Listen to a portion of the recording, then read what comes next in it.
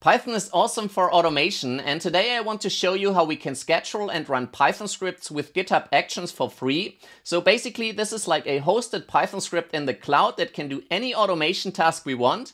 And I use this for several personal projects. For example, I have this tweet scraper project. This runs once a day and looks at my Twitter timeline, and if it finds a popular tweet, then it updates this in the README, and it also stores the tweet in a new file. And all these changes are committed automatically, so this is also something we can do with a GitHub action. So for example, if we have a look at the commit timeline, we see the initial commit is by me, and all the other ones are committed by this actions user. So this is super helpful and also easy to set up. And then I also want to show you this cool project I found by Ethan Rosenthal. He uses GitHub Actions to run once a week and then back up his Spotify Discover Weekly playlist. So I think this is a super cool project and earns a star. And if you also have a cool idea for what we can use GitHub Actions and Python scripts, then drop this in the comments below. And now let's get into it. So first of all, what are GitHub Actions? GitHub Actions are used to automate all your software workflows, and usually they are used for CI/CD pipelines. So when you push something to the repository, then this action will be triggered and can, for example, execute some tests. So this is a very common use case, but what most people don't know is that we can also run GitHub Actions on a cron job basis. So basically at any time we specify. And this is what we do in this example. And all of this can be done for free because the free tier in GitHub includes 2000 minutes of GitHub Actions. And this is more than enough for several projects because on average, I think most of my actions, if we have a look at them, they take only 22 seconds. So yeah, this is more than enough to run the scripts for free. And now let's see how we can set up these actions. So to get started, I created this Python GitHub action template, and I will put the link in the description. So let's go briefly over this. So first we have a .github workflows directory. This is the most important part, which I will show you in a moment. Then we have a .gitignore, a readme, a main.py. And in here we use logging and requests, and then we call a weather API and log the information. So you can see we also have a log file, so it will log this into a file. We can see weather in Berlin is 35 degrees Celsius, so it's getting hot today. And then you also see that it logs a token value. So I will also show you how we can store and access a secret token, for example, an API token. So this is a very common use case you might need. Then we also have a requirements txt. So in this case, it installs requests. So I show you how you can use third-party packages as well. So this project here covers more or less all the normal use cases in a Python project. And one thing I want to show you, so this is scheduled to run every 2 hours. And if we have a look at the commits, then again, you will see the first ones are by me. And then here it updated the logs, and this was all done by this action user. And you see this was 25 minutes ago, 2 hours, 4 hours, 6, 7 hours. So this is one thing I want to note here, that this is not super precise to the exact minute or hour.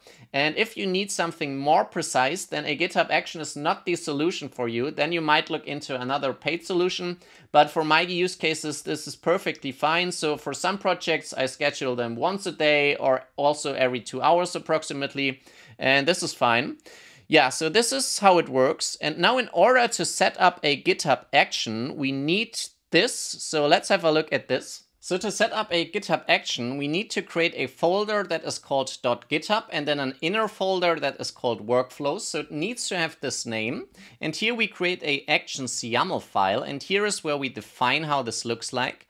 So we give it a name, run main.py, then we define on, so when this will be triggered. For example, here you can also say on a push to the repository. In our case, we say schedule and then use a cron syntax. And in this case, this should run every 2 hours. If you don't know how the syntax works, then I have a tutorial for you on my channel that I can link here. I can also point you to this very helpful website, crontab.guru. So here you can play around with this. For example, if you say 0 and then stars, then it will run at every full hour. And for example, with this, you can do a step. So at minute 0 past every second hour. This is what we use here. And now we set up the jobs. So here we can define different steps. So the first step is to check out the repo content. And for this, we use an existing actions. So actions checkout. Then we set up Python. So for this, we use actions setup Python version 4. And you can, by the way, find them on the official actions repository on GitHub. So you can search for them and then have a look at all the available ones. So in this case, we use setup Python and we specify the Python version.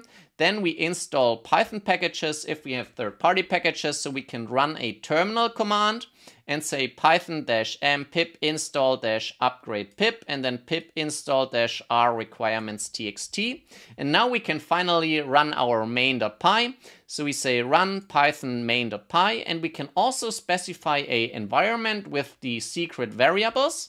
So in this case, it gets the name some secret, and then we have to use the same name in the Python script and also when we save this in GitHub.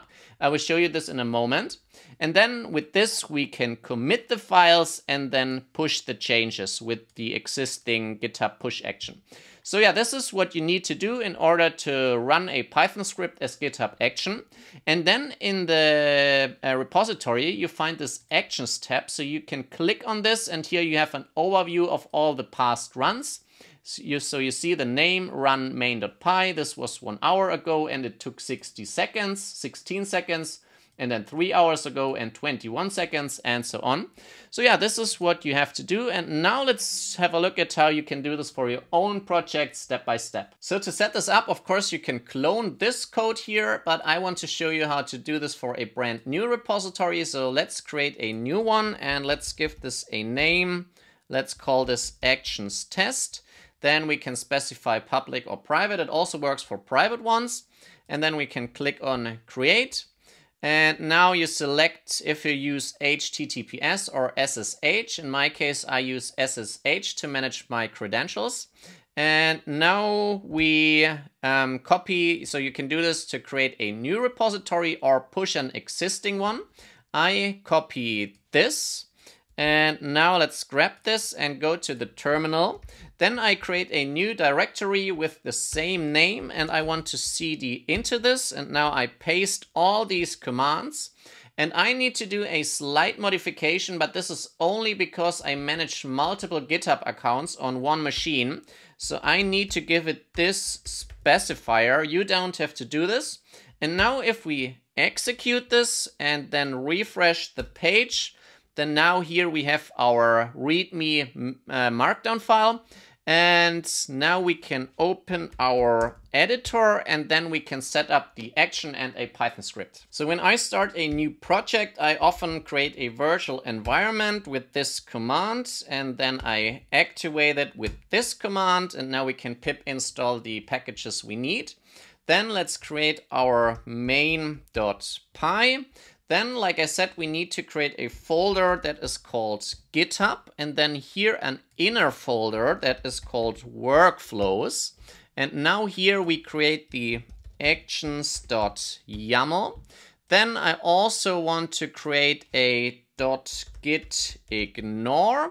And now let's copy the content from here. So I want this, and then you can click on grab. And then you can put this in here. This will just ignore some common names like the environments.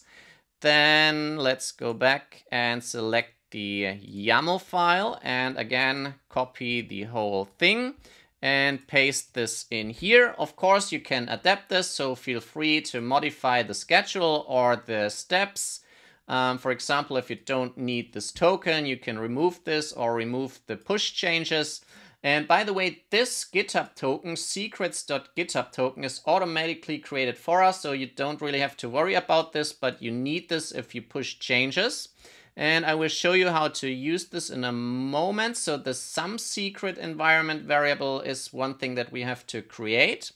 And now for the main.py, let's also use the exact same code from here. So let's copy and paste this in here. And now this needs the requests module. So for this we can say pip install requests. And then we can say pip freeze > requirements txt. This will create this file, but actually we can get rid of the rest. So we only need requests here. And now let's save all those files. And now, for example, we can test this. So we can say python main.py. And now you see it also created our first log file. And it says token value token is not available, but the weather is this. So it doesn't need the API token for this example in order to work. I just want to show you how you can access this. So to access this, we say OS environ and then the name. So in this case, I didn't set the environment variable locally. That's why it's not available. But we will define this in GitHub in one moment. But we have to remember that we have to give it this name, some secret, and then we can access it like so.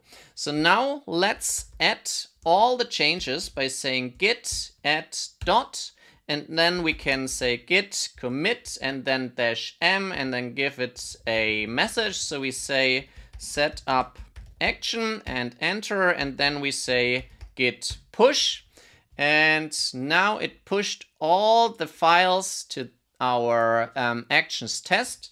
So now if we refresh this, then you see we now have all these files in here. So the main.py and the workflows with the actions. And now if we head over to the actions, we should see run main.py. So this will run at every 2 hours.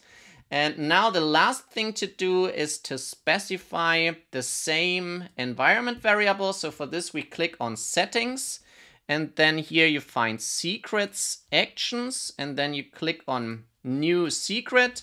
And now here we have to give it the same name, some secret, and then here we put in our API token, so the value, and click on add secret. And now the next time,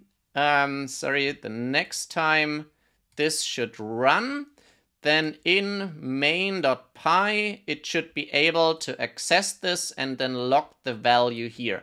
And yeah, this is basically everything you need. So I hope you really enjoyed this. And again, if you have cool project ideas for what we can use GitHub Actions, then let me know in the comments. And then I hope to see you in the next video. Bye.